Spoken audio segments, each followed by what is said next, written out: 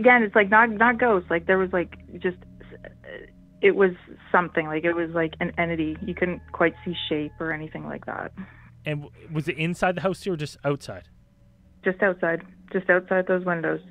Just kind of like it would almost be like pacing, like it was purposely moving. Like looking in. Oh, that's creepy. Mhm. Now, what do you think it is? I'm curious.